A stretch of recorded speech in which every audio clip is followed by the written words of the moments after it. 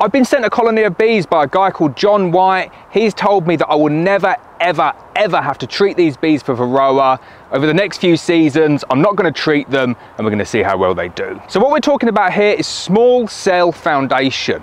That's when the size of the cells within the foundation are progressively smaller to a point where Varroa can't get a stranglehold on the colony. I've seen reports, I've seen data on this in the past to show that this isn't an effective way to combat Varroa. But when I speak to John White, he is adamant that it really does make a massive difference, so much so that he has actually given me a colony of bees on small cell foundation with the bees intact, with the queen. He's never treated them, and he's happy for me to put them through their paces this season, this winter, next season, all the way forward to see how long we can get these bees to survive with no Varroa treatment. Now, if you've watched this channel before, you will know that I love doing these kind of tests. It's all well and good reading something in a paper, in a magazine, and then forming your opinion based upon that data.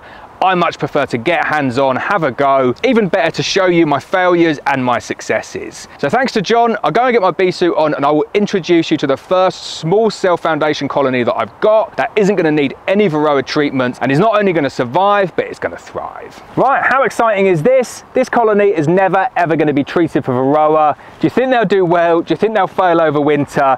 I have no idea. Today though, I'm going to open them up, show you inside, see if you can notice that the bees are ever so slightly smaller. Right, so there's my first look inside. Opened them up, no smoke, and they seem relatively calm, which is nice. We'll pull out a few frames now, see what the brood's looking like, see if we can find the queen, see if we can find any Varroa, any signs of Varroa, deformed wing virus, and then we'll keep an eye on these guys and see how they get on through the winter. So a really nice start, big healthy box of bees, nice and calm. Let's get inside, see if we can find the queen, see if we can see any brood, and see how the bees are getting on. So nice frame of stores on the outer edge. I'm just going to get that off to one side now just to give me a little bit of space to work. Another nice frame of stores there. Again, nice frame of stores, the bees are doing well. So there's my queen, yellow marked, really nice, beautiful long queen. Bit of brood on this frame as well. Just gonna let that queen go away there. I'll put that frame off and show you some nice frames of brood. So a few things to say. First thing, really interesting, is that there is hardly any brood in this colony. I found eggs, few eggs. I found one frame with maybe 30 or 40% brood on it in a decent pattern, 4 or 5 frames of stores, and then lots of frames just of nothing. So what I'm kind of thinking is maybe these bees here, the small cell is helping them combat Varroa, but also the type of bee is giving themselves a brood break, and they're using that as a mechanism to fight Varroa as well. A very effective mechanism and something that you can definitely breed for, and something that I would see as a positive trait in terms of resilience against Varroa, but maybe kind of like a negative trait in terms of building up big strong colonies when you're looking for honey crops. That's not to say that that's a positive or a negative for everyone, but for me, I'm always kind of looking at, is it going to be a big strong colony? Is it going to produce a lot of honey? I completely accept though that not everyone's looking for that, and maybe for some people that is in fact a negative. Very interesting though.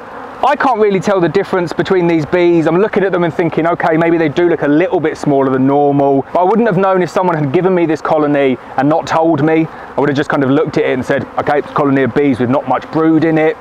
But they look healthy, can't see any signs of Varroa, no deformed wing virus at all. It's clearly a healthy, big, strong box of bees.